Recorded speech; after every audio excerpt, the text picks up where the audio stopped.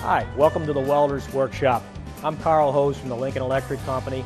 We're going to talk today a little bit about flux core versus MIG welding. First of all, there's two types of flux core welding. There's gas-shielded flux core welding and there's self-shielded flux core welding. We're going to be talking about the self-shielded flux core welding today. Self-shielded flux core welding does not use a gas shielding and it operates on DC negative polarity. Works great in the wind because the gas shielding, there is no gas shielding to be blown away, and it works good on rusty or dirty metals. Also works better on thicker materials and has a little bit better portability because there's no gas bottle necessary. When you get into MIG welding, we're using a gas shielding and a solid wire, and there is no slag systems, which creates a clean weld, a nice clean weld that's ready to paint when you're done with it. It works a little better on thin materials, and gas shielded MIG welding operates on DC positive polarity.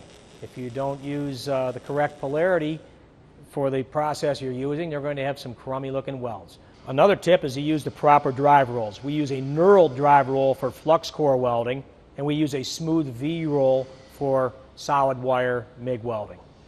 Welding is safe when you follow the safety rules. Protect yourself and others from fire and explosion.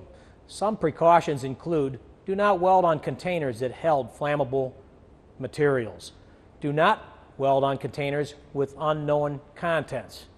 Refer to aws.org for more information. Refer to safety in welding and cutting at lincolnelectric.com for more information.